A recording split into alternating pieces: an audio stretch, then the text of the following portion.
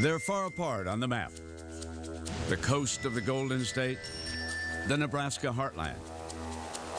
But they're so close when it comes to carving out legacies.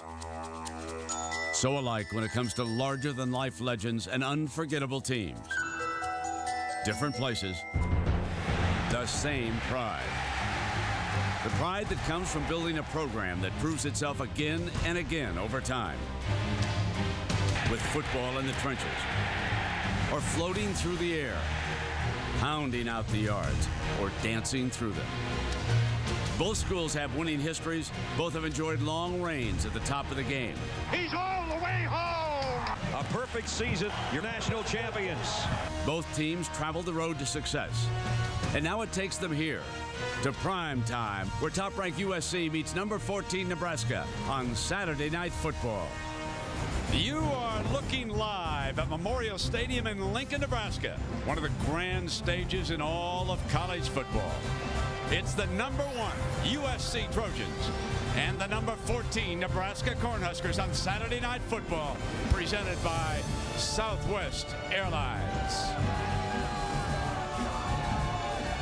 Good evening, everybody, and welcome. I'm Brent Musburger, along with Kirk Herbstreit. So nice of you to drop by tonight. You know, a week ago we were down in Baton Rouge, Louisiana. We saw a very good LSU team, but you said afterwards, USC, even though they're idle, deserves to stay number 1. You got my goosebumps going here with that. You're looking live, my man. I really did. I went back to last week and I thought LSU, that's the strongest statement we've seen to this point. But I thought it was only fair. I thought USC is the best team up to this point on paper. Tonight, we find out really how good they are on the road and in tough environment. And after tonight, then we can assess who the top 2 or 3 or 4 teams are in the country.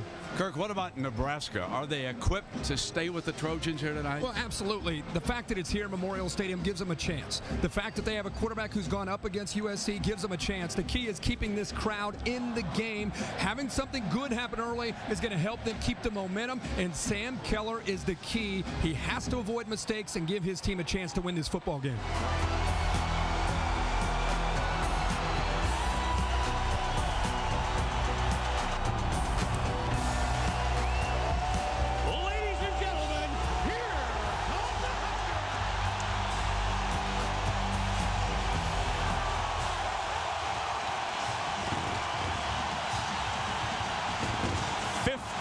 Degrees in Lincoln. Folks, it's a beautiful night for a football game. Well, there's a young man from North Hollywood, California, who's hoping for a big night against USC. That's running back Marlon Lucky. For more on that story, here's Lisa Salters. Well, Brent, Marlon Lucky wants everyone to meet the new and improved Marlon Lucky tonight. He was replaced as the starter midway through last season and admits he really sulked the rest of the year. In fact, he went into Coach Callahan's office in January and said, "Coach, I quit." Callahan said, "No way, we need you." Lucky decided to stay, but he said he was really unhappy, so unhappy that he made himself sick, missed several days of school in February. When he got himself healthy, he came back to school, he rededicated himself to the program, said he wanted to make a complete change, including his jersey. He wore number 20 last year, now he's wearing number 5. Why 5? No real reason, Lucky said, "I just want to start over." Brent? Well, we will see him on the first possession of the night for Coach Bill Callahan, and Callahan hoping he can establish a run game early on against this USC defense. Now, Callahan and the Cornhuskers won the toss. Pete Carroll then had his choice, and he said, "We're going to go on defense." And by the way, happy birthday to that man, 56 years old here today. And I think I should say about Pete Carroll, 56 years young. There's no doubt about that. He has a lot of fun as the head coach at USC. David Beeler with the ball on the tee. He's from Anaheim. He'll kick it off. Andre Jones and Courtney Grigsby are back deep for the Huskers. Short and high. Fielded on the run at the 19-yard line. There's an alley, a crease to the 34 for Andre Jones. Well, to introduce us to the Nebraska offense, here's comedian Larry the Cable Guy. Back for revenge, the Cornhuskers turned to gunslinging quarterback Sam Keller. His favorite targets are going to be Terrence Nunn and Nate Swift. Coming out of the backfield, keeping the USC defense busier than Phil Spector's hairdresser, Marlon Lucky. And the big gun on the line is Brett Byford. Go Huskers! And Larry, the cable guy, up in his luxury box here, just to our left up behind the end. He's ready, Kirk. But here comes Sam Keller. Many of you know the story. Kirk and I will detail it for you. He started against USC when he was a starter at Arizona State. And here's number 5, Marlon Lucky, jitterbugging for no more than a yard and a half against this USC defense. Well, we got to have some star power for the Trojans, folks. And here to introduce their defense, their former great, Reggie Bush. Now, introducing the USC defense, a.k.a. the hit squad. Up front, leading the defensive line, we got Lawrence Jackson at defensive end and Cedric Ellis at nose tackle. At linebacker, we got Keith Rivers, Brian Cushing, and Rey Mauluga. Leading the secondary, we got Terrell Thomas at cornerback and Taylor Mays at safety. Keller's first pass is for a first down to the 49-yard line. A 13-yard gain. Gary Harris, the corner, making the defensive play, but there's Keller. That'll help his confidence. Wow, that is a big throw for Sam Keller early. This is a fade stop, thrown to the backside shoulder of Purify. He comes off so hard, Harris thinks he's going to get upfield, and that is just great timing there by the quarterback and his receiver. And Kirk Purify, another Californian. Yes, sir. Eureka. He felt a little snub by the Trojans. Missed game 1. We can detail that a little bit later. From the gun, his second pass incomplete. And Franz Hardy could not hang on to it with Ellison defending there.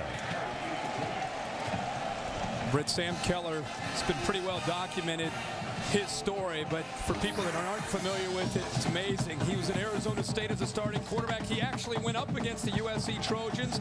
His last probably highlight was being up 21-3 against USC in 2005.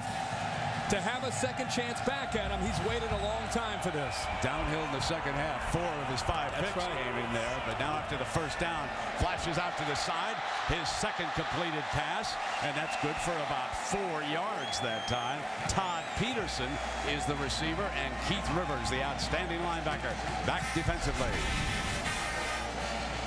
There is the timeline that Kirk referred to. Named the Arizona State starter on August 18th. 2 days later, Rudy Carpenter jumped over him after a meeting with Coach Cutter and his father. And so on the 24th, 4 days after that, he transferred up here to Nebraska. What a saga. And we're going to be talking about that throughout the evening. Here is third down. Sacked. Taken down. The Trojans mount that attack up front. There was no stopping the big fellas that time. Lawrence Jackson, big number 96. Well, this is confusion again. We saw so much of this last week from LSU. It's another third down situation. The great defenses take advantage of third downs. A zone blitz confuses the offensive line, and Jackson, one of the best defensive ends in the country, is untouched. An easy pathway right to the quarterback. Could be a long night if they don't block him, my friend. That's right. Let me tell you that. Fourth down now. Danny Titchener. Back to punt, number 97, junior from Cheyenne, Wyoming. Hangs one, Reed gonna let it go, and it kicks inside the 5. Oh, a beautiful punt by Dan Titchener, the junior. McEwen, the linebacker, down there to down it for him. Well, let's meet this USC offense now. Let's go back to the former Heisman Trophy winner, Reggie Bush. All right, introducing the USC highly powered offense. First up, we got the receivers. We got Patrick Turner and David Osbury. Throwing to him, we got quarterback Heisman hopeful John David Booty. Up front, we got the bodyguards, led by offensive lineman, 2-time All-American Sam Baker. John David Booty inside the 5-yard line. Tight power eye, smash mouth football formation. And he does use the fullback right straight ahead, who breaks into the clear. 25, 30, 35, across midfield, ridden down at the 45-yard line. And Bowman may have saved a touchdown. That is a 50-yard run by Stanley Havili. What's great here is to watch the center, a true freshman, making his first start on the road. He gets a great block. Christopher O'Dowd that springs the fullback Havili, and Steve Sarkisian, the offensive coordinator, said, with all the talk about our great tailbacks, The MVP of this offense is Stanley Habihi because he can do it all out of that fullback position. And all of a sudden, Nebraska has a chance to pin USC back, and a big gain on the first play for the Trojans. 50-yard burst. A first down at the 47-yard line for the Trojans. Their opening series. Bring end-around motion, and here's Gable. He slips the first tackle. Open field, 25. And he's to the 5-yard line. And Kirk, I got to go back to tackling practice. That's a 40-yard gain on top of a 50-yard gain. Well, Zachary Bowman, you're going to see a corner come off to the right here. He collapses in, and he lowers his head, and against a good tailback like C.J. Gable, he's going to have the ability to bounce to the outside. And once Bowman collapsed in, there's nobody left to the outside, making it very easy to see what C.J. Gable can do in the open field. One of many of these SC tailbacks. Here's a first down and goal. You look from behind, Stephon Johnson, who relieves Gable. He's number 13. They're 5 deep there, folks. Spin, nothing doing. Gained about half a yard. You know, we still haven't introduced this defensive lineup. I'm sure they're shell-shocked right now. They're presented by Michelin. Let's go back now to Larry the Cable Guy. In the trenches, we got Barry Turner mixing it up for the Huskers. At linebacker, Nebraska's all-time leading tackler, Bo Rude. Right next to him, Corey McHugh. Don't mess with him. In the backfield, stopping USC's offense, we got Tierra Green and Courtney Grigsby. Black shirts, get her done. The black shirts are in trouble here. Here's the throw, touchdown just like that. John David Booty on a strike. That was Havili, the fullback, and that is his second touchdown of the season. How easy was that? We talked about LSU last. LSU just went 4 plays and over 95 yards. And John David Booty, first time he has to throw, he's in perfect rhythm because of the ability of USC to run the ball. That's how you take a crowd out of the game. 4 plays. Whoa. 96-yard scoring drive for the Trojans. Takes your breath away. 7-0 in Lincoln. Our scene earlier today, the folks at Game Day had a huge crowd here of some 13,000, and folks, that's the second largest ever for that wonderful pregame show Chris and Lee and Kirk put on this morning, and that crowd this morning was making more noise than I hear right now from 81,000 because the Trojans just took their breath away with a 4-play, 96-yard drive. That's like a punch to the gut. You know, they've been waiting for this opportunity against the #1 team, and 4 plays, they went right down the field. Here comes Grigsby looking for field position. There's a penalty on this play. Grigsby twists to the 26. So we've talked about Sam Keller. Let's take you back. Arizona State against USC a couple years ago. Kirk, you were there. We were there for game day, and I'm going to tell you something. USC was #1. They were on the ropes at halftime. Sam had Arizona State up 21-3, and then it got a little bit difficult, Brent, in the second half. To say the least. 4 interceptions, 5 on the game. The young man was celebrating in the first half, but not in the second. As the Trojans pulled away, everybody says much more mature now. There'll be no celebrating as he settles in against these guys. His daddy was a fine football player at the University of Michigan. He was there when Bo Schembechler took over. First down and 10. And they'll see if Lucky can get anything on the outside, and he squirts free for a couple of yards that time, number 5 does. I thought it was interesting when you and I had a chance to sit down with Lisa to talk with Sam Keller. He said, you know, the whole process of going through being the man at Arizona State and then all of a sudden being benched and Rudy Carpenter being the guy and then transferring to Nebraska, sitting out all last year and running the scout team. Not only did it humble me, I think it might be the best thing that happened to me to allow me to come here and get things in order and have a second chance to show what I can do as a quarterback. Pops can only stand and watch here tonight. Tried to blitz him, got picked up, got one beautiful grab at the 40-yard line. Keller gets it done that time with another terrific throw. Nate Swift, number 87 from Hutchinson, Minnesota, for 21 yards. And with Taylor Mays roaming in the middle of the field, it's important that Sam Keller, who was hanging on and hanging on here, waiting for his receiver Swift to break loose, he puts just enough air on it to his receiver to make the catch and give him time to get down before the safety Taylor Mays could come over. Keller now 6 of 8. He has driven into Trojan territory here, down by a touchdown. 2 tight ends, quick slant, and there is Big Purify again inside the 30-yard line. And let's check in down below with Lisa. Well, Brent, as you know, Maurice Purify just happened to be on this team. He led Nebraska in TD receptions last season, but had all kinds of off-the-field issues in the offseason, including 2 convictions for driving under the influence. Coach Callahan suspended him for the first game of this season, and Purify said he was surprised that he didn't get suspended for even more. He's just grateful that the punishment wasn't more severe. As part of his community service, he goes to a group home once a week and works with those kids. He said he's sorry that it's under these circumstances, but he's happy to do it. Indeed, and he's been a help here tonight as Cody Glenn, the big back, 230 pounds from Rusk, Texas, twists his way to the first down at the 25. It's been very intriguing to watch Nebraska battle back here.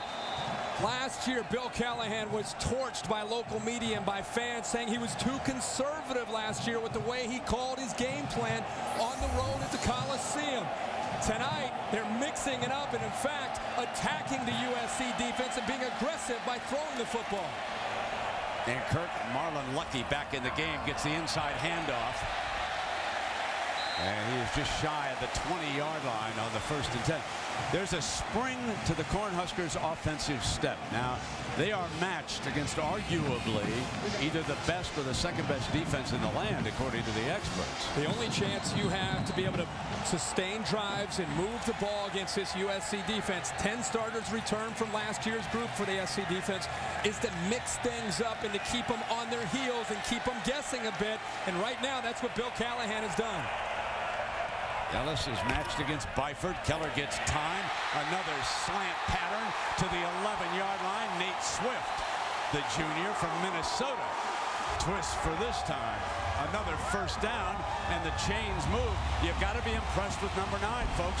Sam Keller is calmly moving the ball against this D. Sam Keller is in rhythm. That's an important word tonight for both quarterbacks. Get back and get the ball out. It's very, very difficult to get pressure on Keller because by the time he hits that 5th step, the ball is out. And right now he is in great sync with his wide receivers, and they're attacking the SC corners. On this drive, the offensive line giving him time. Here's Lucky trying to slash, kind of tripped as he tried to break free. Kyle Moore, the junior from Georgia, coming over behind him. Well, it's a lot of fun to watch this offense of Bill Callahan's. He brought the offense from the Oakland Raiders. Think about the type of personnel he inherited, option personnel. It's taken a few years to get the quarterbacks and the receivers and the running backs, and more importantly, longer offensive linemen. But now you're starting to see, after the 3rd and 4th year, starting to see his kind of players. Swift is to the left of the formation. Keller goes back to Nunn inside the 5-yard line. And there's the first reception by the senior Terrence Nunn of Houston, Texas. But the other thing that right now Sam Keller is doing is he's doing a great job of reading the defenses. He's not predetermining where he wants to go with the football. He's simply reading the defense, reacting, finding the open man, and taking the 7-yard gain and the 8-yard gain. Great job of using his eyes. 10 of 14, Keller is. That was Nunn, 1 catch now for 8 yards. 3rd down and short. Lucky's the running back. Keller's going to throw over the top, high off Nunn's hands, and incomplete. Here comes 4th down. Decision time for Callahan. He can get a first down without scoring a touchdown. He's down 7 right now. Does he take the 3? Keller's going over to the side. An NFL coach would take the 3 and go on about his business. You're right. There it is. Here they come. Get on the board. Callahan has to be happy with number 9 so far now. Alex Henry, redshirt freshman. Jake Wesh is the holder. This is big now for the Huskers to get on. There's a penalty flag. Starting defense, number he said disconcerting. Is that right? Yes. Marlon Lucky was doing a rumba out there in the middle on somebody, folks. Little verbal tattoo, and Pete Carroll said, what are you talking about? You can't do that to me.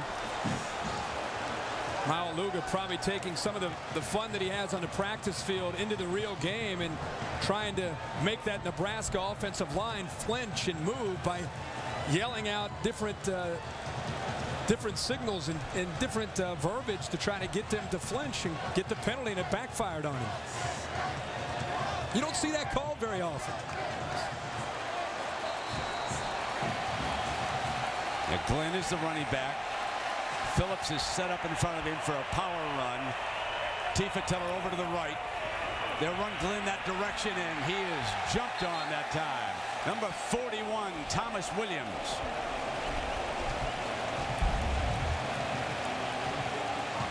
They like to bring Cody Glenn in as a power back. He's been battling through some injuries, and he's healthy enough to go tonight. When you see number 34 in there, or even number 19, the true freshman Castile, they're looking to run between the tackles and lower their shoulder and go back to old school Nebraska football. And that would be Keller right straight ahead if it's really old school. Where's Tommy Frazier? Said he's handing it off. Got a touchdown. Cody Glenn, the junior from Rusk, Texas. Mike Keller is happy for his son in that offense. They got a huge break on that penalty, though. Right. Any way you can take it when you're playing USC. Any way you can get it. We talked about at the outset of the broadcast, Nebraska has to have some things go their way early to keep this crowd in the game. We got red balloons flying all over the booth. We got a couple. Kirk, talk about how important it is when you're down 7 to the #1 team to come back and tie the score. Especially, Brent, the way they did it. USC was pinned inside their own 5-yard line. 4 plays, they went right down and scored. Nebraska struggled, and all of a sudden Sam Keller found his rhythm and got Nebraska going in the right direction. Here's your touchdown. Marlon Lucky couldn't stand him up. And now it's the Trojans' turn. Fielded at the 3 by Vincent Joseph. Short of the 20-yard line. Chauncey Washington is on the field now for the Trojans. John David had plenty of time, and he goes to the sideline, and David Osbury, who caught 5 passes against Idaho, he's a redshirt freshman. Let's talk about the receivers. They lost so much last year when a couple of the fellas moved on to Sunday football. Well, I think they lost probably the most productive wide receiver combo in the history of this school with Dwayne Jarrett and Steve Smith, and now they're relying on some young receivers. Patrick Turner, number 1, is back tonight, but they lost a boatload from those 2 young men. Turner is number 1. He was in motion that time. Now he'll catch his first ball of the night, slips the tackle, cuts back to the inside, and that's what he brings to the attack. A 1st and 10. Deer Green, converted running back, finally making the stop. But that is the man that John David Booty needs back in the lineup. Let's go back to this graphic here, Kurt. If you're talking about 6,000 yards over their career between Dwayne Jarrett and Steve Smith, Turner's had a little bit of a slow start, but now he's become the go-to guy for John David Booty. But other than that, it's a very inexperienced group. Well, ESPN Saturday Night Football, presented by Southwest Airlines, will return with the 2nd quarter after this message and a word from our ABC stations.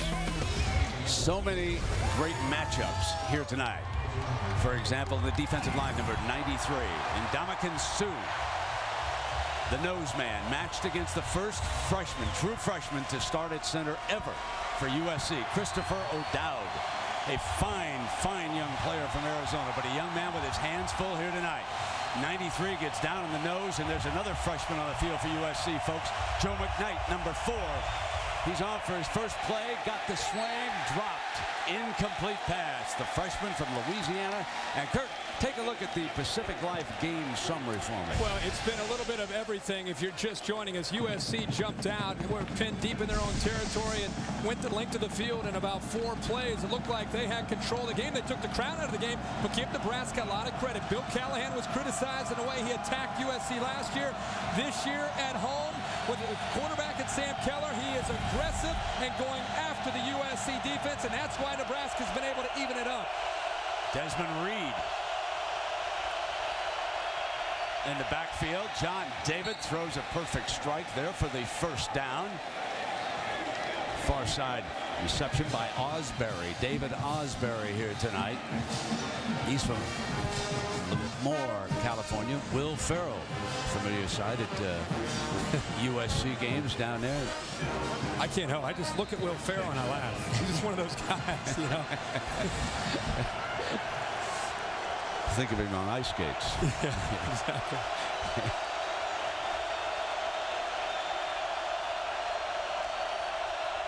Washington. Play fake to him, and John David's got a lot of time to go deep down the middle. Incomplete. So he probed deep that time, but Murillo, number 5. Now, the one thing we want to point out about this secondary, Kirk, this is a much tougher secondary for Nebraska than last year when we were in the Coliseum in Los Angeles. Well, last year, that was really the Achilles heel and the weakness in that area. This year, with Zach Bowman coming back, they're much deeper now. That's something that Kevin Cosgrove, the defensive coordinator, wanted to try to address, and that's something they're a lot more confident about coming into tonight's game. He's one of those guys nervous about signals because of the Belichick fine. Washington on the twist, and Nebraska will give him no more than a yard. On that sideline shot of Kevin Cosgrove, you may have seen a late signal. That's what he intends to do all game long, as late as possible, so no one upstairs or down on the field can pick up an indicator or a signal that he has. What they'd all rather have, of course, is the electronic device. And won't the NFL go to that next year? Is there any reason why defensive coaches can't talk to the man calling the signals like they do the quarterbacks? Come on, you can afford it. Third down now and 9 for the Trojans. Booty again with time, and it dropped. Incomplete is the call as Patrick Turner. It would have been a sensational grab by the junior. It would have been a tough catch for Turner to make, but what I'm seeing all of a sudden is, isn't it amazing when a team's offense generates some momentum that it affects the defense, and the way the black shirts now are moving around and getting USC into a 3rd and long where it's much tougher to execute. That time on that series, Nebraska's defense was flying around with confidence. There's another penalty, folks. Line judge threw it. Grigsby taken down at the 23. That was pretty dangerous when he didn't call for that. It's a lot of fun. It's kind of a little chess match we have going on back and forth tonight. Yep. Keller in underneath for the 1st and 10. That man was wide open to the 39-yard line, and he is now working his H-backs into space, Kurt. And there's the second catch for Sean. Oh, this is very, very important when you have, they're going to add 15. They're going to have 15 yards for a penalty there at the end against USC off the back into the play. But when you're trying to attack this group of linebackers, it's tough to find windows. What a good job of clearing out the linebackers. They actually went vertical, and it opened it up underneath for a nice gain there by Erickson. Here's the penalty. Let me correct myself. I said it was Sean. It was 26. Dan Erickson, the senior from Omaha. And isn't Keller moving this offense? And now the 15 tacked on. And Kirk, they've got that ball in Trojan territory again.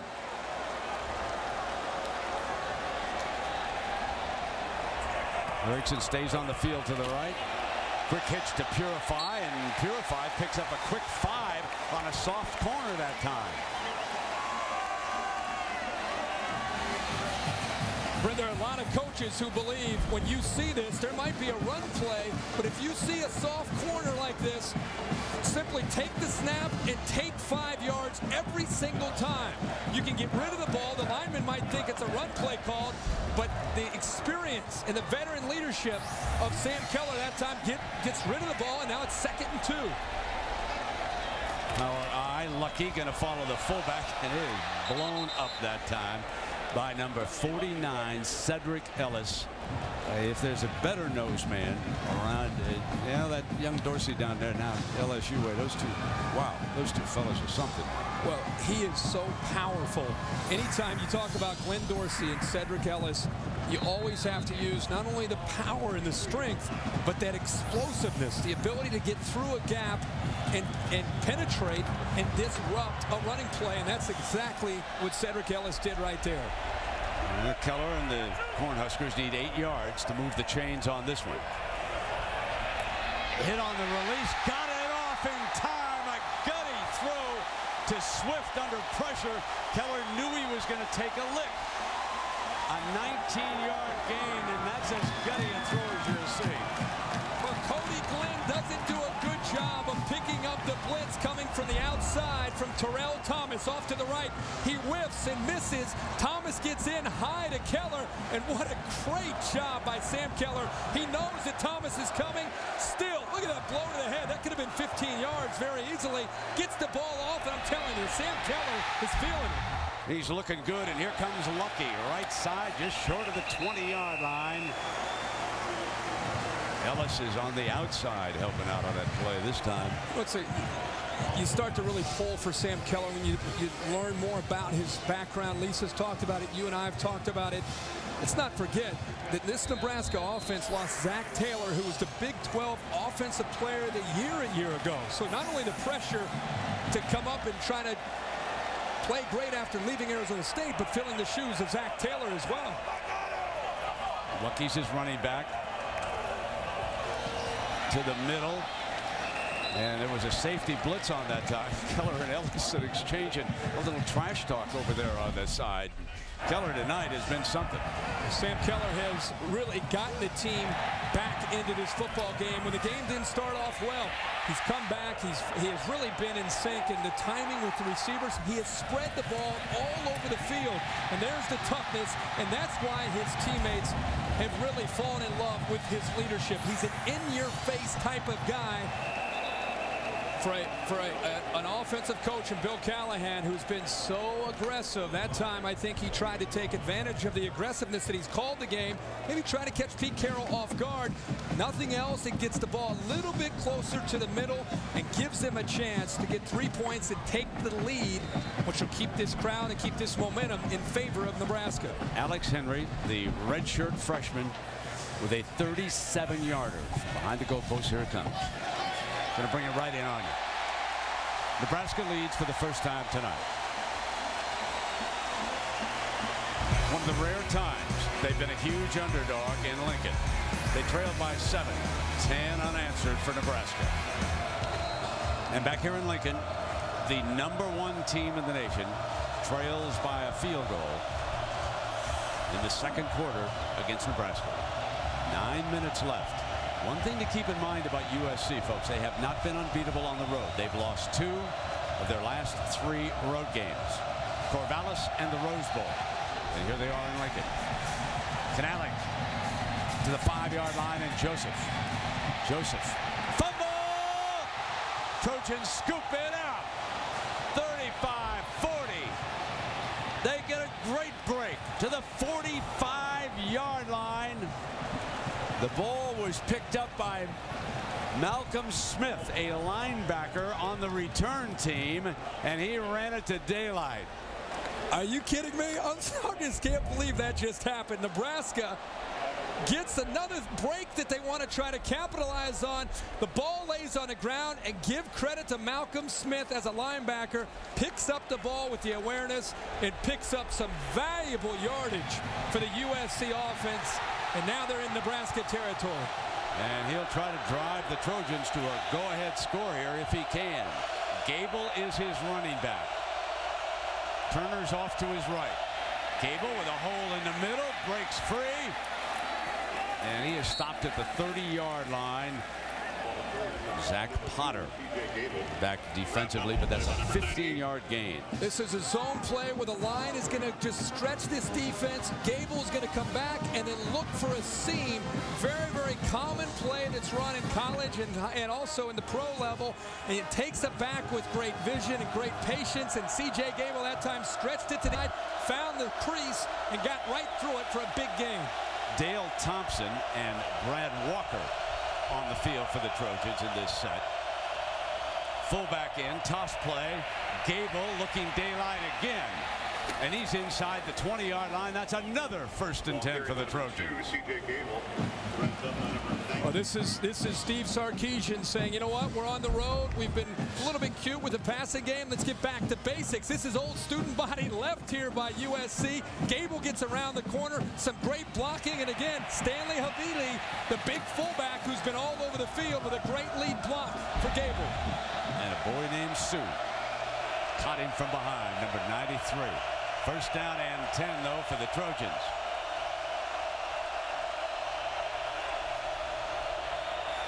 On a cutback block, here is Stephon Johnson. Johnson gives him a burst, and it'll be 1st down and goal. Now they're stretching out the Nebraska defense, and this time they come right back to the inside. And if you're the safety, Larry Asante, you've got to make that play. He's a physical safety. He's right in the hole, right there to make the play. But what great instinct that time by Johnson to elude him and get upfield to pick up a big gain again for the Trojans. Johnson stays on the field. Number 13 will take the toss. In behind the block. Can he cut it in? No. And he is down at the 2-yard line, where it will be 2nd down and goal. Zach Potter there again. He's been very active defensively. We've seen Gable tonight. We've seen Chauncey Washington. We've seen Joe McKnight. When I talk to the SC coaches, they say Stephon Johnson is probably our most natural ball carrier. He's not quite up to par when it comes to pass protection and catching the ball in the backfield, but when it comes to simply running the football, number 13 is their guy. Still on. Havili's the fullback, set right in front of him. Havili straight ahead for a touchdown. They go to the up back, and he busts into the end zone. So he's caught a touchdown pass, and now he's rushed for one. And the youngster from Salt Lake is a real force for the offense here tonight. Can't say it enough. Stanley Havili, the fullback, a high school tailback, comes in as a freshman. And USC doesn't run the spread offense. They're more traditional, kind of the West Coast offense. They like to spread you out, but they like to keep that fullback in there. He's the most important player to the offense. David Beeler for the extra point. And that's right down O Street down here in Lincoln, folks. And Beeler, who has stepped in this year as their kicker, has the ball on the tee. Jones and Grigsby are back. And USC, for the 2nd time tonight, goes ahead. This time 14-10, and we've still got 6:50 left in the 1st half. Long injury delay, of course. Fielded at the 2-yard line by Grigsby, the defensive back. Grigsby looking daylight, 20, slashes back to the 29-yard line. And Marlon Lucky, Rivers wraps him up at the 30-yard line, number 55. Well, Keller for a while was really in throwing rhythm, and you wonder when they're going to get back to that. I think they're going to have to, and I think it's all about the play calling. And you don't want to just throw every single time, but I think it's about balance. It's about mixing things up, which Bill Callahan has done a wonderful job of here in the 1st half. It's very rare to see USC's defense on their heels, but Nebraska there for a while, we saw them control the tempo of things, and that's where they're trying to get back. Purify is off to the right, and they come back with Lucky again, and Rivers comes over to the other side, and again he's in on another play defensively over there, along with Cedric Ellis. Well, balance is very important. Breaking tendencies is very important. Can't say it enough. Last year they had 36 runs against USC when they were out at the Coliseum, and only 17 pass attempts. And of their 20 first downs, 18 of the times they went on first down, they ran the football. Tonight, it's a whole different story in the way they're attacking this defense. Hurry up was the call from the coach. Empty backfield on 3rd down. Keller on a short drop, incomplete. He was under pressure that time, trying to hit Sean Hill. Well, we keep talking about him, but it's worth mentioning that when you can get pressure without having to blitz, this is the way you get the defense off the field. Look at Cedric Ellis just bull rush Byford, the center, and by the time the cornerback Keller hit his last step to get rid of the ball, Ellis was right in his face. Byford's a senior. He was on his back there. Now Alabama and Desmond Reed is back deep again. Titchener hangs one high. There's the fair catch signal at the 27-yard line. So first down and 10.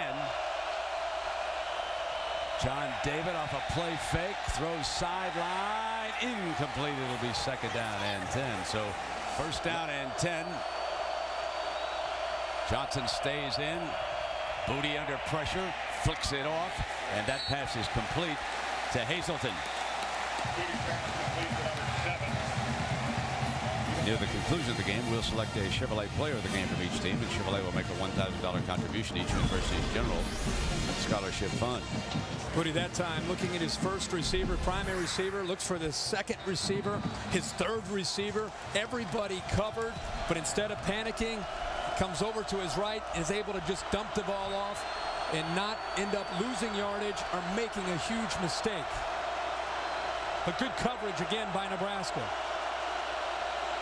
Havili, the fullback, in front of Johnson as they settle in on these two backs. Here comes Johnson. Got a big gaping hole. Runs to daylight. 35. Brought down around the 25-yard line. The Trojans threatening again. A 32-yard run. Brent, they have been showing this look quite a bit with motion. They've been running bootlegs and nakeds off of this. The motion that goes this way allows the defense, you're going to see they're going to start to flow this way, and it gives them a hole to come back and run the football. But look at all the motion. See, he's been faking that ball and coming around the corner for a lot of play action passes. The defense has to respect that. That's why big running lane, not only from the offensive line, but the secondary is confused on the backside. Cosgrove's defense needs a stop here. Pump fake from John David. Got time. Back to the left side. And complete to the 20-yard line that time. And so Kevin Cosgrove's defense is under fire here. Here is the defensive coordinator. Worked for Barry Alvarez up in Wisconsin before moving down here to join Coach Callahan's staff. It's the football coach right there. He loves to put a defense together and go out there and compete. As you touched on, did it for so many years at Wisconsin and now doing a great job here in Lincoln. Late signal, the personnel from USC were on the field. He's having trouble with Havili, the fullback. Havili is set right in front of Johnson.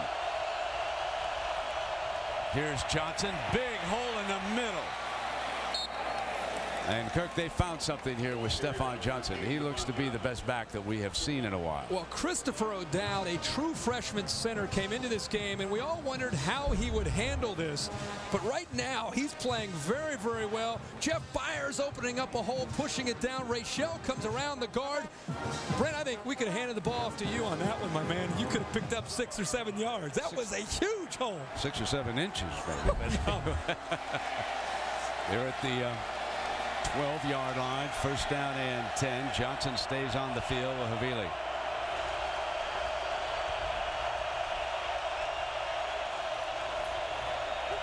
Sue is doubled, complete to the 7-yard line.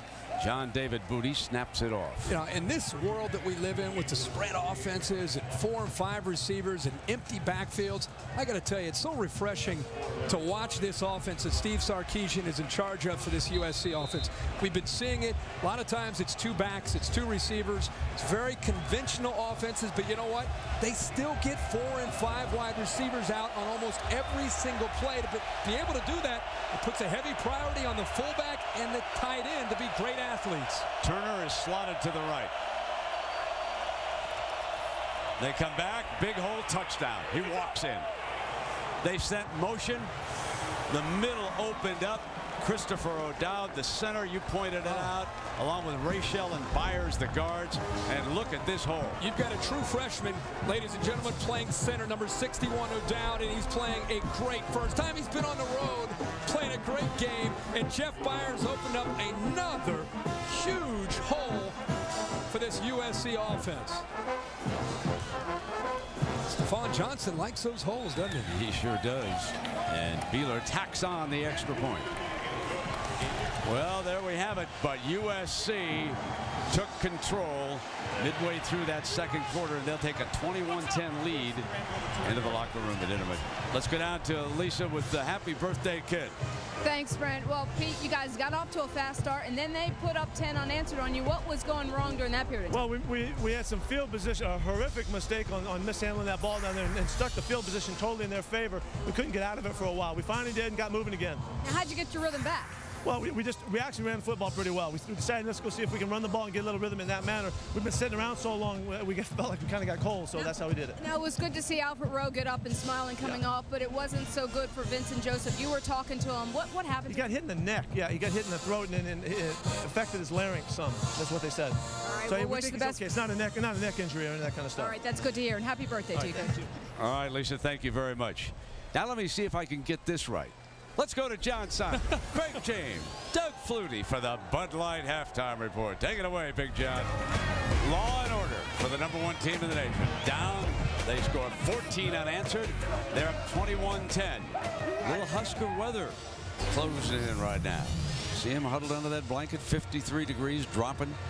Wind out of the south-southeast, 10-20 miles an hour. But I think the Trojans' running game is just heating them up down there the way they're going, Kirk. I want to tell you. The last two times USC had the football, they did. They just went back to saying, we're going to get physical. We're down 10-7, and they've been able to run the football and just open up huge running lanes for Stephon Johnson. And that really is what turned this thing around. Yeah, they went right up the middle behind their freshman center, the two veteran guards over there, and 172 yards they rushed for up the middle. Very impressive. And, for an offensive line coach, I'm sure he feels good. Coach Rule, the big offensive line coach, the way SC took command there. But now it's second half. Nebraska gets the ball, and Sam Keller has got to find that rhythm that he had in the first half. Well, Nebraska gets the ball to start because, remember, Petey Carroll went on defense after Nebraska won the toss and deferred. Grigsby rolls off a hit, and he is down at the 28-yard line. Sam Keller, a bright spot for the Cornhuskers, 16-24 for 172 yards. Did not turn it over. Drops it off to Lucky on a little middle screen, and he's to the 33-yard line. In our Pacific Life game summary from that first half looks this way. We have already talked about the rushing numbers put up by the Trojans of USC. But consider Nebraska, only 26 rush yards, Kirk, and yet they passed for 172. If you would think that USC might be up 21-10 on the road and John David Booty would have 43 yards passing, I'd be shocked. But they've been able to control the game on the ground.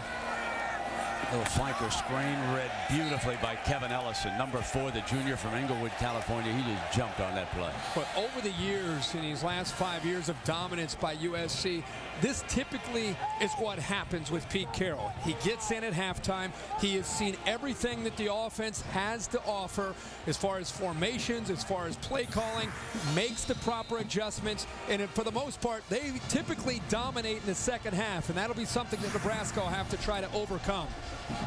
Facing a third down, Nebraska was 4 of 10.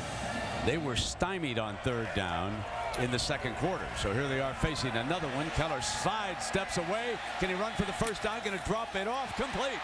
He's got his running back out of the backfield, Glenn. And that's a 1st and 10. And Keller was very aware that he probably could not run for it, and so he was able to drop it off before crossing the scrimmage line. What he did a very good job there is baiting Mauluga and making him come off of the running back who he had in coverage, Cody Glenn. Once he baited him, right there he forces Rivers up and Mauluga, and Glenn's left all alone. And I'll tell you what happened on the back end of that is Rivers takes another big shot from the USC linebackers, and he gets back up and he's ready for the next play. Snapping close to midfield, deflected in the air, intercepted on the deflection. Picked off by Terrell Thomas, the senior linebacker, number 28 on the deflected pass, the first turnover of the night. Give Kyle Moore the assist here and Thomas the interception. Anytime a quarterback gets back quickly and you don't have time to put pressure, everybody knows you're taught to get your hands up. 84, Kyle Moore gets his hands up the way he's taught, and Terrell Thomas gets into the passing lane off the deflection. Big turn of events here for the Trojans.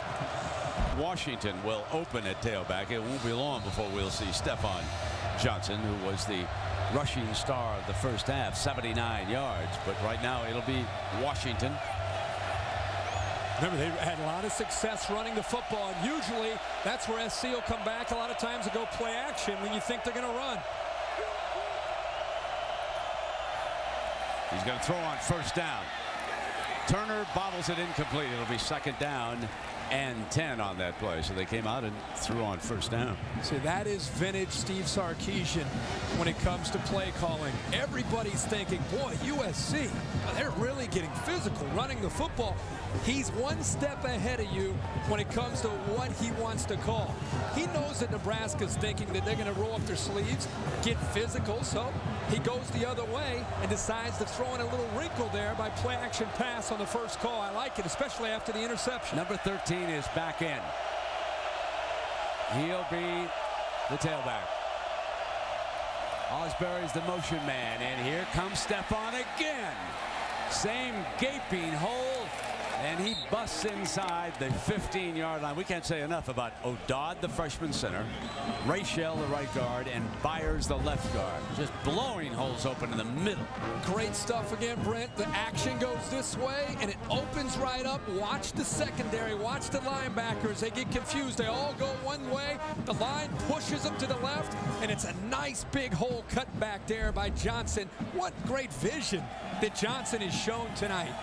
Drew Radovich, who drew a start, jumping ahead of Charles Brown, was that right tackle, number 60, throwing a key block too. And now suddenly the Trojans are back inside the 15-yard line. They'll flare it now to Johnson, who's surrounded and will lose yardage on this play as Bo Rude, number 51, is over on the stop.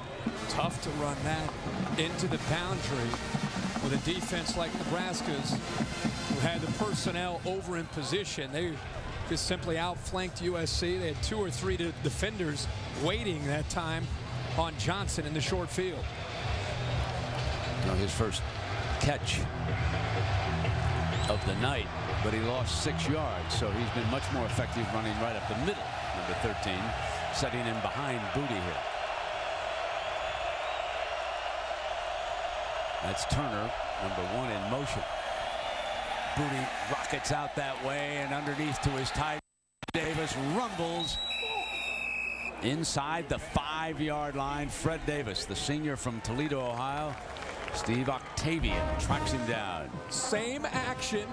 This time you're going to see them boot off of it. This is exactly what they've been having success running with. It's same exact look for the defense. They're thinking, uh-oh, here comes the run again, and he comes out to the outside and he's looking for his receivers, and this is called taking advantage of stretching a defense horizontally and keeping them guessing as to, are they running up the middle or are they going to the outside? That was the plan for SC, and it's working perfectly.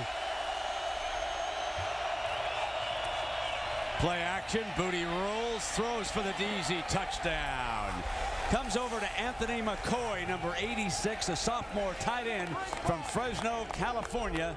And young Anthony, and the Trojans put up 3 unanswered touchdowns here on the Cornhuskers and start to pull away. That, my friends, is textbook on how to attack this Nebraska defense. Great mixture there, but it was going back to the bootleg action. Sometimes they'd give it on the zone, other times they'd pull it out and throw it to the backside off the naked. Beeler nails the extra point, and it is 28-10. The Trojans starting to show everybody why they're ranked number 1. Will there be a new order in the Big Ten? We're about to find out. Beeler drives one back inside the goal line. Quicksby is coming out. Breaks a tackle, but there's the kind of hit that you love to celebrate on your 56th birthday, right, Lisa?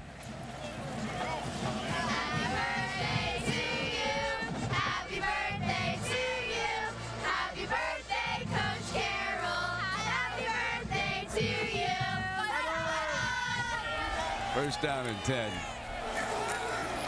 And Lucky is cut off at the pass and gives ground for about 4 yards. And Cedric Ellis, you know, we talked about it in the first half about Pete Carroll coming out, and it's the Friday walkthrough. No, this is how he gets ready before the game. This is the night before the game. Oh boy, he's stretched out. We've seen him at the the day before the game, but he came out now. That was 55 yards. Oh, yeah. That away. Stretched the wing out on Friday. Shows up on game day ready to throw it. Second down at 14. Intercepted. The second pick.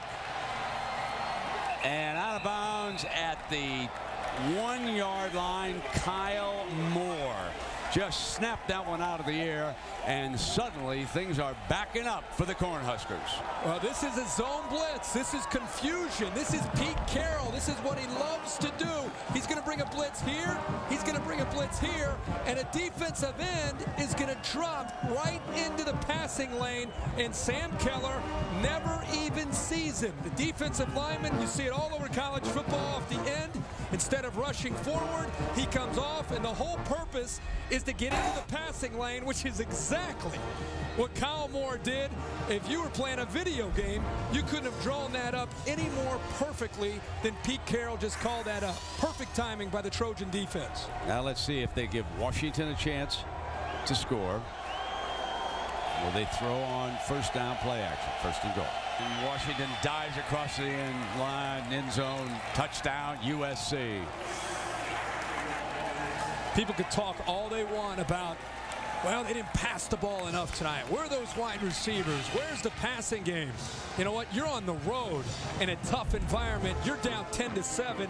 You have the ability to take a game over with your defense, and you're running the football down the throat of the Nebraska defense. I'm Pete Carroll. I'm fired up right now. And here is really good news. Here's what the coach wanted to hear. Vincent Joseph is fine. He's moving, talking. The report from the hospital is bruised larynx. So it is indeed a happy birthday when you hear that that young man is fine, and obviously he'll return with the Trojans to Southern California after this game. And now the Trojans, with Beeler putting the ball on the tee on the 30-yard line. Set to go again. Jones and Grigsby back. 35-10. 28 unanswered points by the #1 team in the country.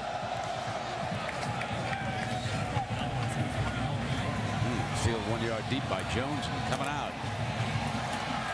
And he is stoned at the 24-yard line. And Sam Keller now will try to get this offense back in rhythm. And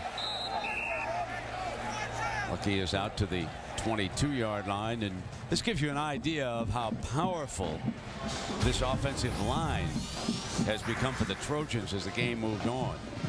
They have taken control of this football game up front, and you know the other thing that doesn't show up on that graphic is the way the defense has also been able to step up and I think disrupt the timing that Sam Keller had earlier in this game with his receivers. They're controlling the line of scrimmage on both sides of the ball, led by Cedric Ellis on the defensive side. Cody Glenn is next to Keller here on second down and long. Snatched.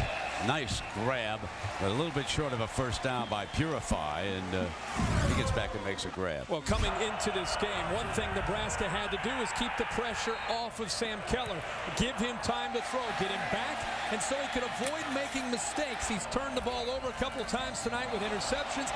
Give SC all the credit in the world because they've been more physical up front, and when they haven't had time to get to him with a sack, they've gotten their hands up, and again, it's about disrupting the timing with Sam Keller and his group of receivers. Led by Cedric Ellis, the nose man, 49, being doubled on this play. Incomplete. So it'll be fourth down and short. Sean Hill couldn't quite hang on. When you get down 35-10 to any defense, let alone Cedric Ellis and the Trojan defense, and you become predictable. Boy, is it tough to stay out on the field for Bill Callahan and the Husker offense. They know what's coming.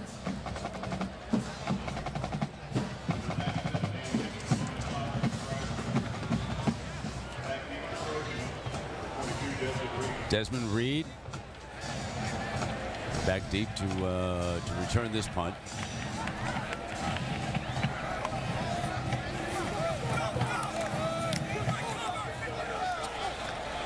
catch is signaled for at the 38-yard line. Well, let me see what my man, Mr. Herbstreit, has come up here with top 5. USC, LSU, no argument there. Oh, you jumped. I moved Florida up just because I was. I was blown nice away. Nice call from Morgantown, West Virginia. What happened to the Mountaineers? I'm telling you, that's my of right now. That's my top 5, and I'm anxious to see. And he votes, folks. I do. So. I'm anxious to see all the people out there who moved LSU to 1 after seeing this display. Now what? Now what happened? Let's jump it back. Okay. All right. Now they're going to jump it back because this is on the road. It's a lot different to go on the road and be this impressive. John David Booty's got all day. Fumble. Turner grabs it back, I believe. And that's the whole reason I reserved judgment on flipping LSU and USC last week, is because I wanted to see USC challenged, and I think they've answered the bell tonight. You know, folks, there's no way that it's fair the way they do this. We all know there should be like a 16-team playoff, but I'll be gosh darn if it isn't one of the more exciting things that I've ever been around. And I must say, it's part of it's luck. But every year we come down, we've got these great arguments. There's going to be upsets down the stretch. Oh, there's no doubt. It's amazing. Every year it seems that teams that look like they're not going to lose always seem to find a way to lose. There's Stephon bust free again. They have found their #1 running back here tonight. Inside the 30 to the 28-yard line. 25 more yards here, Kirk. 25 more yards. The offensive line, I can't say it enough, led up front by a true freshman, Christopher O'Dowd. Nice job of controlling the line of scrimmage and the vision. You're going to see this more and more from Johnson. His ability to stretch it and then find the crease and hit it and pick up big yardage. Now we know why Petey didn't want to change that center after the Idaho game. Said made some bad calls. Right. You know, he said physically he was fine. And the young man's out of Arizona. He was one of the top preps. Christopher O'Dowd. Here's a play fake. Standing tall. Complete to the 17-yard line. Havili. Boy, Havili is such a dangerous receiver. Go ahead. Havili's, he is a very valuable commodity to this offense. I want to go back to O'Dowd because it's a very common thing that you see with USC is true freshmen playing for USC constantly. And I always ask him, how do you do that, especially at center? That's a complex position. They compete against one another, good against good, so hard in spring and summer. By the time they get into a game, the game almost slows down. Yeah, Marlon Luga, he'll work you out of the scrimmage now. He'd be happy to get in the pit against some of these fellas. First down and 10. Incomplete. And that might have been a pick 6 there. Bo Root. He was lurking back there on John David. Looks like they're trying to work on the passing game because, Coach said at halftime that was the weak part of this offense. They lost those 2 big fellas to Sunday football. They've got talent. Patrick Turner, certainly, the junior. Hazelton can move. Kirk, he's only a sophomore. Osbury's a redshirt freshman. I think before it's all said and done, Ronald Johnson, I think, will emerge to become a go-to guy by the time they get ready for conference play. The true freshman out of Michigan. He's their future, I think, this year. Washington cuts end zone, battles, and he's just short of it down at the 2-yard line. Speaking of freshmen, I know you watch young Ryan Mallett for the Wolverines, and I'm told that when he was at the Elite 11 camp, he's a big fella out of Texas, they nicknamed him Big Tex, and that's what the Wolverines. Well, Big Tex had himself a day for the Wolverines. Well, Big Tex looked about as confident as you can look as a true freshman. I don't know if that was Notre Dame's defense that made him look that confident, or if that's just Ryan Mallett and the way he conducts himself when he's out in the field. But he did a nice job of leading Michigan to a big win today. How about Chauncey Washington comes in? I'll take a few carries, Coach. Get one into the end zone. Washington's your eye back. He's got it. Stretches. End zone. Touchdown, USC. Strikes again. Well, on their last 5 possessions, if you're wondering why Kirk has them #1, USC has scored 5 touchdowns here. I'm really anxious to see not only the running game, but wait till these young receivers get in sync with John David Booty and they become more balanced. Because teams are going to load up to take away the run. And that's going to play right into the hands of John David Booty. tack on the extra point. We got to have a little Saturday night soundtrack coming up from the Nebraska side with Barry Turner, Pierre Allen, and Chris Brooks, Brandon Johnson. We'll have that. A little musical relief.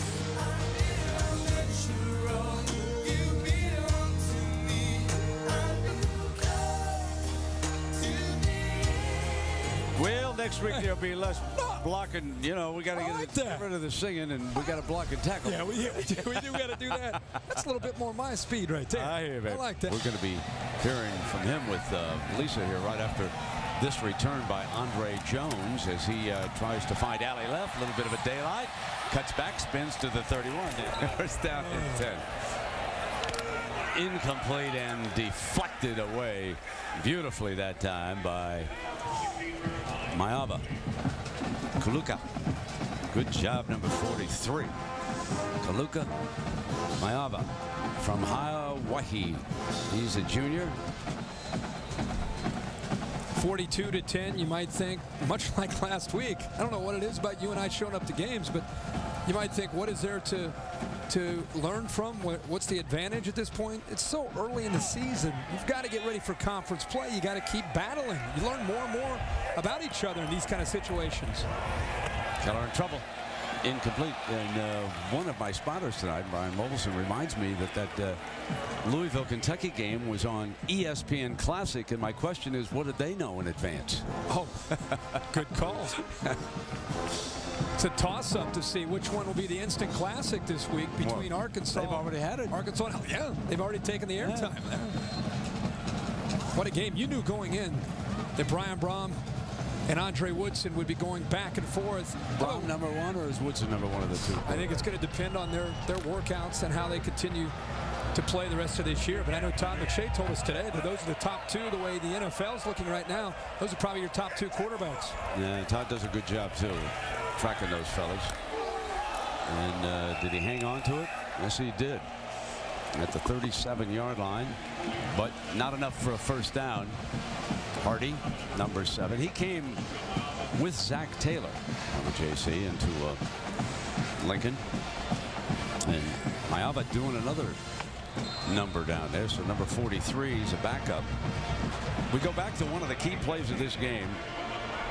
Hard to pick out one when it's 42-10, but when Malcolm Smith, the freshman linebacker, true freshman from Northridge, California, picked up that fumble on the kickoff when Nebraska was ahead. And now freshman Joe McKnight, they sent him in to return a punt.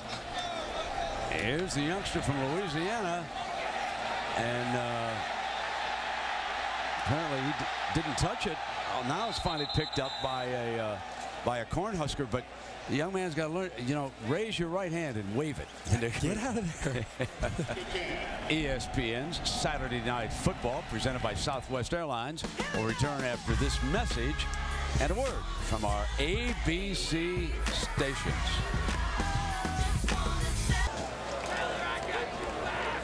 So we are back 42-10 as we start the fourth quarter. It will be Cornhusker football. Drop it off now to Glenn. 3 Trojans smacking down at the 26-yard line. Mayava, who's again all over the field. He's making the most of it. He backs up Keith Rivers at that linebacker spot, and so the senior from Hawaii. This USC defense just keeps coming, and I think it's their passion for the game. They love the game a lot like their head coach, and they just continue to fly around, but at least Nebraska picked up some yardage.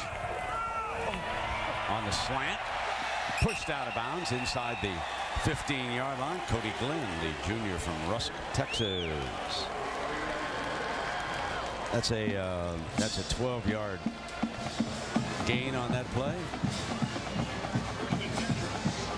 And that was the first time in a long time we've seen Nebraska's offensive line create a bit of a crease in the USC defensive line. Some nice valuable room there for Glenn to cut into.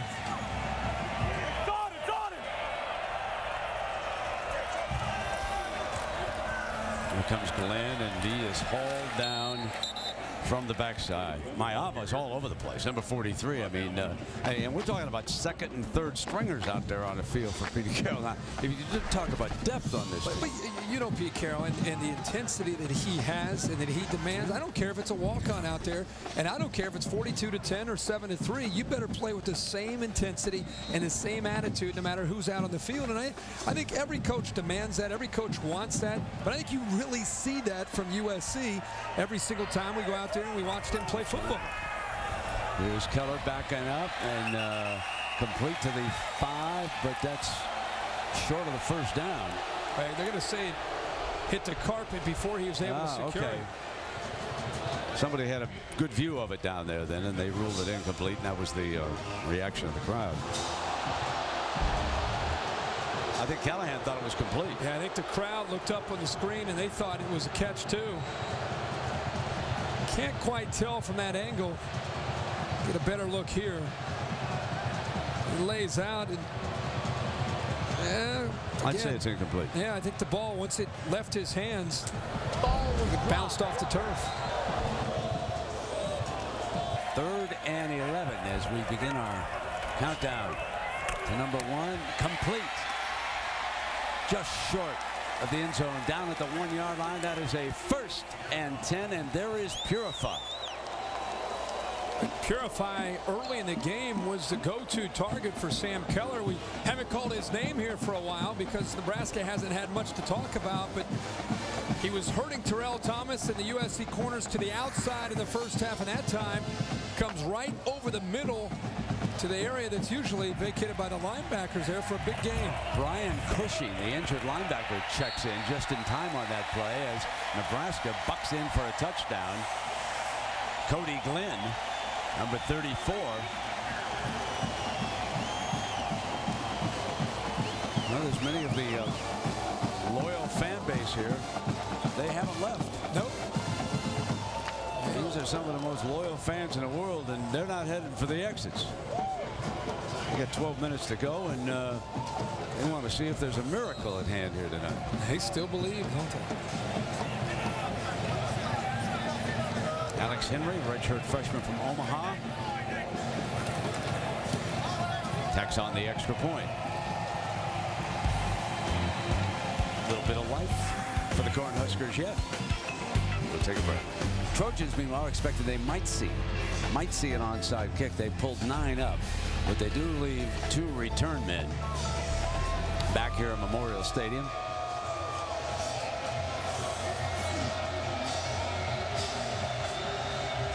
Here comes Henry. They're going to take it deep. Fielded at the 1-yard line. And out to the 28 is C.J. Gable returning. And this has got to be a huge disappointment for Kevin Cosgrove as to how the defensive front has played. What a strike. What a throw that was. Pitch and catch to David Osbury, the redshirt freshman. 21 more. A beautiful pass play. Well, there's the timing that I think you're going to continue to see John David Booty develop with this young group of wide receivers. This time Osbury, he throws this ball well before Osbury comes out of his break. Ball is thrown right there to the outside shoulder, and Osbury just gets 1 foot down right there. What a throw. But that's going to continue to get better and better with these receivers with Booty. Andre Jones is the corner on that play. There's a play fake, standing tall and spinning back and making a grab at the 33-yard line. And there again, they're just playing pitch and catch, and that's Brad Walker. But it looks like Steve Sarkisian has decided to say, guys, we've gotten to the point where we know it's 42-17. We're in the 4th quarter, but we've got to be able to still throw the football and keep them off of loading up to the line of scrimmage. And John David Booty all of a sudden getting an opportunity to have time to throw and showing what he can do when he does have that time. This might be a little Heisman Trophy time here. So with the game safely in hand, they do a little work on the passing game, and now they get close. Washington will carry the ball. Our aerial coverage tonight was provided to you by Goodyear. For precision and performance, get there on Goodyear Innovation. Reese and Goodyear's fired up at Loudon tomorrow up in New Hampshire, where the chase starts at 1 Eastern on ABC. What is the chase? The 12 highest finishing drivers coming into the last 10 races. And it's all about points in the last 10 races. Exactly. So now we're starting from scratch? No. Jimmy Johnson is seated higher. He won 6 races. Okay. So he's seated number 1. He has a point lead on Jeff Gordon. Complete. And swinging back out of the backfield. Fred Davis being very active as the tight end here. They're just coming right down the field with John David Booty now. He's 19 of 30 for 144 yards. He's thrown 2 touchdowns and no interceptions. That package that they put on tonight that we've seen, they've run the football with a lot of success right up the middle, and then they've gone play action with the bootleg off of it going the other way, and they've had so much misdirection with motion and bringing receivers from the backside that it's just been wide open all night, whether they've run or whether they've thrown. Now they bring it back down. Dives for the pylon. And touchdown, Bradford. So Alan Bradford, the sophomore, gets into the act. And watch this dive for the pylon here, folks. Well, he's probably the most physical of their 9 backs.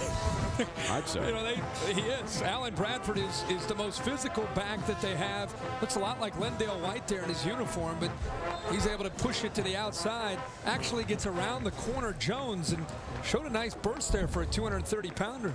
David Beeler. USC comes into Lincoln, and they've hung 49 on the Cornhusker. It occurred in a Yankee-Red Sox game, and you just had to kind of chuckle.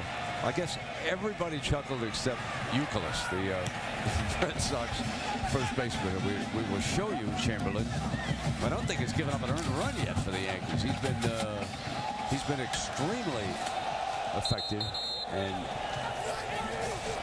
Red Sox and the Yankees, certainly the greatest rivalry going in baseball right now these days. And hanging on, he took a pretty good lick, but kept on ticking, didn't he? He didn't. Taylor Mays couldn't knock it loose. 21 yards.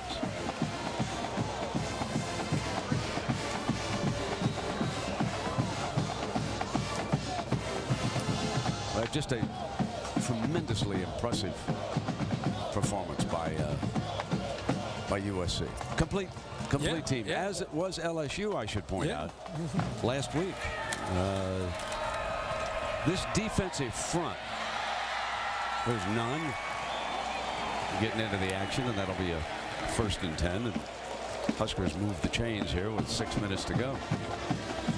Well, I think it's been impressive because of how they did it. LSU was at home last week, and they jumped on top of Virginia Tech, and they never looked back. It's a totally different set of circumstances for USC. Coming on the road and playing a traditional power like Nebraska, getting down 10-7. This stadium was rocking. They were going crazy. USC kept their cool the way they always do. Came right back. What was it, 28 unanswered points? They've dominated the game ever since. So I think while LSU and what they did at Virginia Tech was very inspiring, and I think everybody walked away from that thinking LSU's the real deal. I think those of us that wanted to hold judgment and see how good USC was, I think that was a smart decision after now seeing what they could do tonight on this field, on the road away from the Coliseum. They're the #1 team in the country. It's been a long time since Nebraska's beat the top 10 team now. Remember, you got to go back a few years to that win over Oklahoma. And if you look at their schedule, I don't make them a lock to win the Big 12 North. There were a lot of people who said, oh, no matter what happens here, I'm not so sure of that. And I want to take a look at the schedule, because there's Lucky in underneath. That's short of a 1st down. But Nebraska's road schedule, look over there on the right. They go to Missouri, okay? Could be pivotal. They'll have their hands full down in Austin. We know that. Got to go into Colorado. Coach Hawkins might be putting it together. Iowa State, Oklahoma State, Texas A&M. Kansas State all come in here. So that's... Well, the problem is if you lose to Missouri on the road, then you lose to tiebreaker. So now you're down a couple games. So that is a huge game in the Big 12 North. And Peterson again. So Todd Peterson, he's a graduate student at Grand Island. Last year, you might remember at the Coliseum, he caught that fake punt. Yeah. Coming out. Remember that game in the first half? Absolutely. It was the Huskers' big play down there. 5 minutes to go here. 49-17. Number one with a cushion.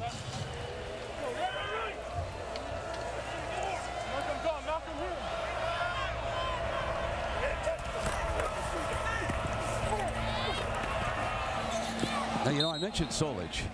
And what was their offense like compared to Callahan? This going back here, this is when I used to actually dominate the video game era. This is the, what was this, mid-90s, little Tommy Frazier to Lawrence Phillips, little pitch here. That's NCAA 96. You remember that one for you gamers out there. And now, well, you look at the technology, how far we've come in about 10 years. This is Bill Callahan's offense. This is the West Coast offense now for Nebraska. Nice technology, throwing the ball around, recruiting different style of players. That's a big change with EA Sports, isn't it? That's right. Complete. Peterson, end zone, bust touchdown.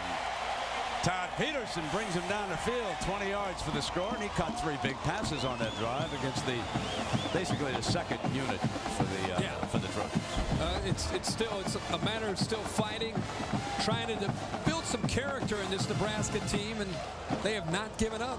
They just continue to try to give it everything they have and get points up on the board. But you're right, Todd Peterson, big target. He's about 6'4", 210 pounds. Found a crease there and made a catch, and then showed a little toughness there to get into the end zone. We'll go for 2. Keller back in the shotgun. Had great time and drills it in there. He drilled a strike for that one. That's Sean Hill.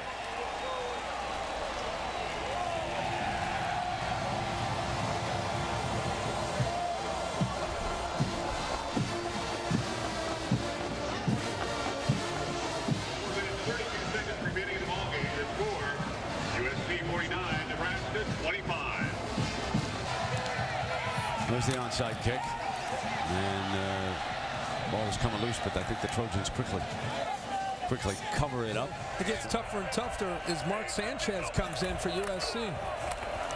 And Sanchez, who is back from a broken thumb, handing off on first down.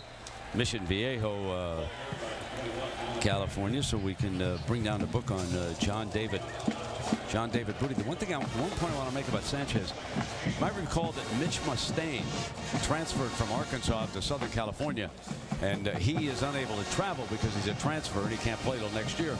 But Coach Holt told me that the one thing Mustaine did, he's running the scout team, is he gave him a terrific look during practice coming in here. He said that the youngster can really throw, and that they got big-time timing against him, and he praised him. And, of course, next year, you know how Pete Carroll is. Jobs are wide open, so Sanchez and Mustaine, that'll be an interesting duel. It will, and I'll put my money on number 6. I think Mark Sanchez has got a great future for USC. Now, this is going to be 3rd and long as... There's John David's numbers for the night. 19 of 30, 144 yards, 2 touchdowns, and no interceptions. They gave him a couple late drives of throwing the ball. And well, the one thing is they're still going to need, you know, Jarrett and Smith, the replacements have not been found yet. Let's tell that one. That's maybe a small negative because they got so much talent there. But when you run the football for over 300 yards, you don't have to have a great night producing as far as the passing game. But you're right. I think everybody's going to want to see as time goes on, can Osbury and Turner and Hazleton and Ronald Johnson, can they be the receivers that they're used to having at SC? They're not going to let Sanchez air it out. They're just handing off to Bradford and bring up 4th down. And Pete Carroll at 49-25. He's just content to let that clock keep on ticking now. Well, tomorrow, folks, I'll tell you one thing you're going to see. Every producer director covering an NFL game is going to lock in on the defensive coordinators and the hand signals. I mean, you're going to see some signals tomorrow around the NFL and that Belichick story. And of course, they've got a huge one coming up against the Chargers. Wade Neck, the punter, drops one down inside. Kicking game also looks solid. If they find a way to beat UCLA, they're playing Ohio State for the championship. Florida's not going to be there. Ohio State was going to be in that game. Now I know that's, you know, ifs and buts for candy and nuts every day would be Christmas. But it does show you how dominant the Trojans have been as Glenn gets free and is brought down from behind.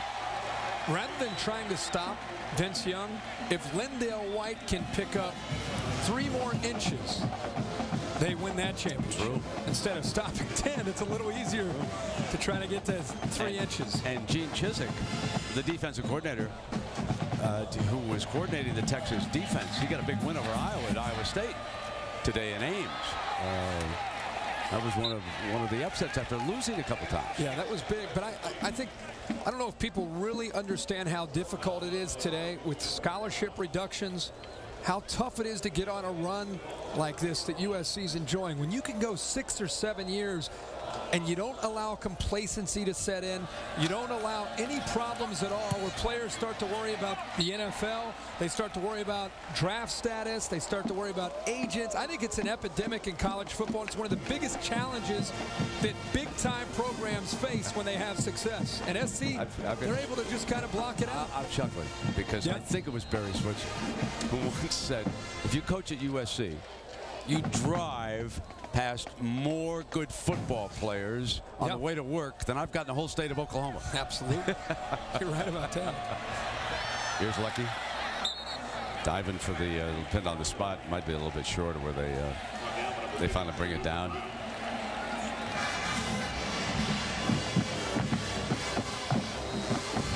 Well, today's Chevrolet players at the games. And we have got to go with Johnson. 11 rushes for 144 yards. And the young man throwing the ball. Dropped by Hardy, incomplete. 3rd down. Coming up. Keller's trying to fling one more into the end zone. He's got 1 touchdown tonight late and a pair of costly interceptions. Well, we really thought that the storyline would be Sam Keller and what he could do throwing the football. And, you know, I don't know if he expected to come in tonight and throw it 53 times, but there was a point in this game where he had USC on their heels and really thinking about what to do next.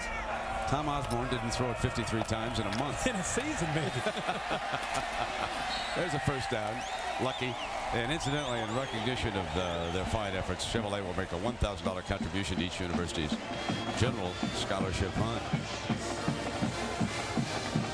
Final minute here. And the Trojans now 2-0. They beat Idaho and get a week off. Then they go on the road and took care of business. And of course tonight we began the countdown. Peterson sprinting in zone, touchdown again. That's his 2nd of the night. That's 18 yards. I've just been impressed that Nebraska hasn't just shut it down. I mean, they are trying to compete. I know the game's out of reach, but it's the principle of being early in the season and trying to get your players to buy into that concept that, guys, I don't care what the obstacle is, we cannot give up.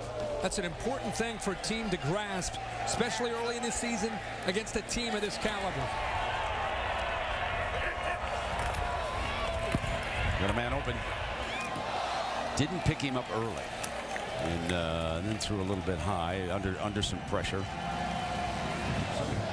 Well, I know that Mark Beam is also on the athletic staff here. And I know that Mark, who has done a superb job, is one of the candidates for the Pittsburgh athletic director's job. So we wish him well in that quest. This is a very well-run athletic department, not just a football, like we pointed out earlier. I got to go to the stock car race, man. I got to get on the road. I got to go see my guy Tony Stewart and the rest of those rascals. See what they're up to. See, and I've never seen a NASCAR race in person. I understand it's something to see. It is. It's exciting. So Sanchez and the Trojans bringing it down here. Another W. Good way to celebrate your birthday, huh? Picked it up, handed it back off. Lost the yardage that time.